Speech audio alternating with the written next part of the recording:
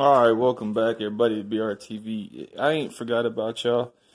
You know, I've been working, not just on bikes, but trying to sell a house here. And got a garage floor that I just did some epoxy to. So that took a weekend. And it came out alright, I guess. Looks better than what it did before. But today's topic is taking the YD100 from the Phantom 85 and just breaking it down and doing everything I possibly can to it to get it. I mean, everything. I broke this sucker down, okay? So let's start off with this. There's a good video out there, and I'll put a link in the description. I know I'm bad about that, not putting links in the description, but I'm going to put a link in the description that's going to help you if you do desire breaking one of these down. That it's not for a YD100, it's for like a 4040 or something, or a whatever motor, but it's a good tutorial. It's good visual on it, and I'm going to put it down there. It's going to help you. So on this YD100 bottom end, I had broke down, you know, there's that bevel gear. I think it's on one of these sides. Yeah, it's on this side right here. It's that small gear, and it's got that flathead look to it, like that. So I had to get this on Amazon, and I had a ratchet, and I got it to turn like maybe that much, and I couldn't get it to turn anymore. They had it so tight. They had some kind of lock washer on there with teeth, and they had some badass glue. I'm telling you, it took about 60 pounds of force. I had to get. Let me show you the tool I used. This one right here to take off lug nuts. To take off lug nuts from a tire. I had to use this. I had somebody hold the motor down on the bench. And then I got that pointing straight down. I had all my weight on it. That was the only way I could get that sucker off, man. I mean, it was on freaking tight, real tight, okay? And I used this. It was a little too thick, so I took my grinder so it would fit in there. And now the screw's messed up, so I'm going to put a different kind of bolt with like a hex head. That's how I'm going to do it. I'm going to put that flathead bullshit on there anymore. So there's a tip there for you. Everything else was real easy. This is the motor that the Phantom 85 blew up on. Y'all seen the video. The bearings, I mean, this thing had 2.5 tanks in it. There ain't nothing wrong with it. These are just the covers. Okay, those are just the covers. Here's one side of the bottom end. So what I'm going to do is, I got some polishing compound. So we know that the fuel comes in through here, circles around, or does some kind of shit, and goes back up into the combustion chamber, right? This is all rough. I'm going to take that polishing compound, smooth it down. I'm going to take the head. I'm going to take the head off the other, because see, I got it on the other bike right now. I'm going to take the head, the jug, put it on there, and match up these lines. I'm going to match them up. Smooth them out. Kind of use my imagination, you know, if I was air, what would be the smoothest pathway around and back out. So smoothing these corners, not real dramatically, you know, you don't want to affect the thickness or the way it matches up, see. But there's definitely some work to do there. Like I said, I'm going to go all out. I got this thing apart. I'm going to do that. I guess that's called like port matching, right? Because those are the ports. Or maybe, I don't know. Either way, it's pretty common sense, right? So we got that going on with the case, okay, on this side too. Last night, let me put the case aside here. I'm done talking about that. Last night, I took the crank and I put a 1/2-inch hole, the best I could, in the center, 15 millimeters deep. Not too bad, huh? Not too bad. So I did a little crank balancing. Now this is the crank off the one that exploded. The bearings are good. It rolls really smooth, okay? It's real nice. It's drilled out, and what I used is a poor man's drill press. You can get them on Amazon. This was like $23 after tax. You put your hand drill in there, and you use a lever and you just bring it down. See how it's got a spring? And it's even got this degree thing here, but I didn't really use that. And it comes in this thin box. See, they got a picture of the drill in there like that. And I use like because you got to have your hand. I had like my elbow on this and my hand pushing down that, keeping it straight inside there. And I had a zip tie around the trigger. And I have the plug that's close. So whenever I want to, like, I just plug it in. And then when I'm done, just pull the plug. So, and I put it back in the boxes. Lord knows when I'm ever going to use this thing again. So yeah, 23 bucks drill press right there. Poor man's drill press, because you know a real drill press is like anywhere between $400 and $700. So there's your 1/2-inch hole. So we got the YD100 crank balanced, okay? Like I said, I'm going all out. I'm going to do everything I know I can do other than changing the bearings. I'm going to keep these bearings. I got a YD100 with the same bearings. I'm happy with those. You know, I'm just not going to, yeah. It's just, they last. So let them keep lasting. Same with this bearing. It's all the bearings are just, they feel fine. They feel fine. And if any of y'all think that 40-to-1 isn't enough oil, dude, when I had this thing upside down, I mean, just black oil was just coming out of it. Like, almost like motor oil.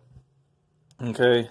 So, if you put anything more than 41, man, I'm thinking you could probably do 50-to-1. I mean, there's a lot of oil that stays down in this sucker. So these they stay lubricated really good. Now I heard they're supposed to come with some kind of oil, or I mean, like bearing lube or something. I'm thinking you can probably squeeze a little bit in there if you wanted to, but don't. I mean, I would take like a toothbrush and bristle that shit in real, and then wipe it off, you know, because that's only going to be temporary, because once you start getting fuel in there, it's going to stay lubricated, okay? No worries there on lubrication. No worries at all. Alright, so we're coming up close to the end of the video here. I got this is the other gear that grinds with the bevel gear. Let me get the bevel gear out and show you. Boom, right? So you know that, right? Let's see. Which way does it go? This way? Yeah. This was a little bastard right here, man. Golly. Anyways, so I took this, and on that video that I'm going to post, in the description, the dude from Zeta talks about tighten this down a little bit, and he doesn't really say how much to tighten down, but I rewound it and saw that he just kind of like did like a half a turn. He did like 2/4 turns. He said, tighten down the spring. You'll notice a big difference. Other than that, you'll have to use, like, if you want a better spring, a modified spring. But if you do this, tighten down the spring, it'll work really good. So I went ahead and did that too. What the hell? So it's like almost a half a turn on there. Oh, it's got a bearing. Bearing runs real good. Like I said, this bike only has 2.5 tanks to it, man. It's still brand new. So I'm going to reuse this bottom end. Okay. And so yeah, some other things that I got. Some gasket. I have some, I think on the case, what I'm going to do on the case is use this Permatex. Because look here on the case. See how there's a lip? So this one is like, it sticks out. And that one's indented. So it has like its own little way of matching up perfectly. You just got to put a good amount of bead here. And then you let it set for about 15 minutes. and then you take the other piece and put it on there and just snug them down and let that sit for another 15 minutes. It's like a rubber, this Permatex stuff. I know this to be really good.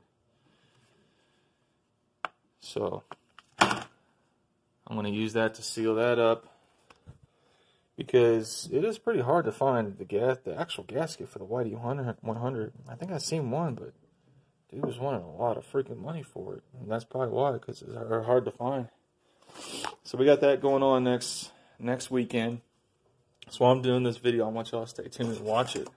I got this run lead. This is something I should have done when I first got into this hobby. Temperature. It's got a temperature and RPM readout. It's for like small engines, water pressure, stuff like that. Water pressure, little motors. It'll work on 2-cylinder, 3-cylinder, 4-cylinder, 5-cylinder, 6, 2-stroke, 4-stroke, whatever. So we got that installing. Oh, another cool thing. You probably noticed this head right here, right? I went and bought new bolts. I was tired of that shit bolt. That's another upgrade I'm going to do to this. These bolts are M8, which is 8mm by 1.25. M8 by 1.25. M8 by 1.25 will match the mounting bolts that goes to your frame and the head bolts. Look at that, it just goes in there nice and smooth.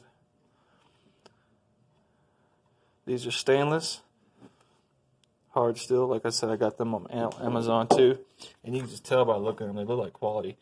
Man, I'm just tired of the bullshit quality of bolts that they put on this shit, man. It's just, you bolt down the bolts to the frame once and you undo it, you can already see where the bolts that they give you are already starting to strip, and you're like, really? You know? So, and you can tell they got heads on them, man. I'm just going to take my cutoff tool and cut to the desired length. What is the length of these? I don't know. They're about, I think these are 4.5 inches long, and that's enough to where I can cut them off. Yeah, about 4.5 inches long. So I got that going on. New mounting hardware that there. I even got, I went out and bought one of these things here, because you're supposed to torque the head bolts to 8 foot-pounds. I don't know how accurate this thing is, but man, these things are just so old school. I thought it was cool to have. Another cool thing was that I got for the bike. It's already coming off. This guy right here. It's got double zippers. You know that opening that you see on your beach bike? Well, this is supposed to fit perfectly right in there. And we'll give it a shot. What the hell? It's a cool place to store some tools. So that's about it, man. What else did I get here? I got some new acorn nuts. I like the acorn nuts. I like the way it looks.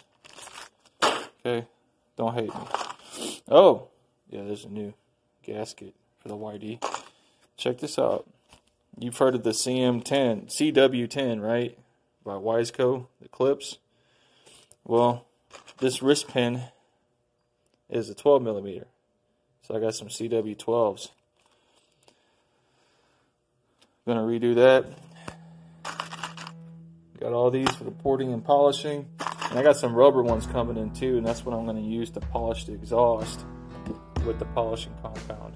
So I'm gonna do, like I said, I'm gonna do everything I can, as much as I know, from studying. All you guys out there on the internet, thank you for that content. That stuff really helped out. I'm gonna use information from all of y'all, every single one of y'all, and I hope, you know, that rebounds off me and y'all can see that. If y'all got any questions, hey man, what's going on with this or that, this little detail, because I know there's sometimes I watch videos, people talk about stuff, but they don't really, there's something that I'm looking for, but I can't find it, and I just happen to find it from someone else. if you got any questions about these pieces, let me know. This wasn't hard to do. Like I said, I did it with this. So I started with like a 1/8 bit.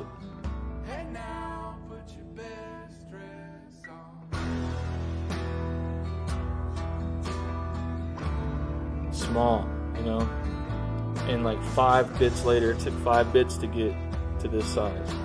So I worked on it for a good hour, 15 minutes for both sides. But I got it, you know. No big deal. But yeah, y'all stay tuned. Next weekend, like I said, I'm gonna do all this. I don't know if it's actually gonna be able to be rideable by then, but I know the weekend after, quite possibly. So it's a work in progress. Like I just did it one Saturday a weekend, and I'm a truck driver, so I'm on the road 5 days a week. And then I come home, see the family, eat, spend some time with them. And one day, you know, I'll be out here 9-10 hours and doing some work. So it take me a little bit longer, you know. I don't sit at the house 3, 4, 5 days. I mean, I got vacation time, but I'm just not using it. So this is going to be the Phantom 85, the new, revised, everything done to it except for the bearings. Okay.